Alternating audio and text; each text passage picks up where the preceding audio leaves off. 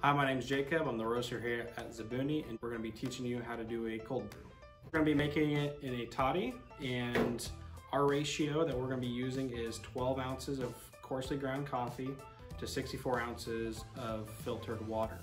Now you can cut this ratio in half, which would just be 6 ounces of coffee to 32 ounces of filtered water. If you don't have a toddy at home, you can also just do this in a glass jar, and all you do is just pour the water and coffee together in, mix it up, and then pour it through a cheesecloth after it's done steeping. First, you're gonna take your pre-wetted filter, and this is gonna go on the bottom of the toddy. You just set it in there like that. Next, you're gonna take the toddy's paper filter. You just set it inside the toddy.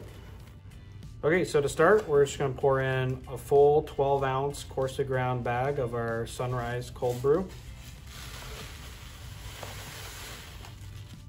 We're slowly gonna pour in our 64 ounces of filtered water. Make sure you get all the grounds covered and coated.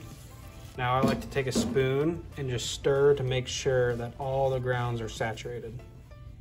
Make sure there's no big clumps of coffee.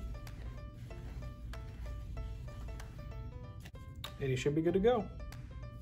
So now that we have our cold brew all set, we're gonna let it steep either at room temperature for 14 to 16 hours, or we can stick it in the fridge for 20 hours. After steeping for 20 hours in the fridge, we have our cold brew concentrate.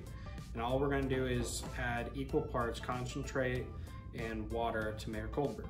If you wanna make cold brew at home, you can buy one of our cold brew coffees at shopzabunicoffee.com. And if you need it pre-ground, we can grind it to a cold brew grind for you at home.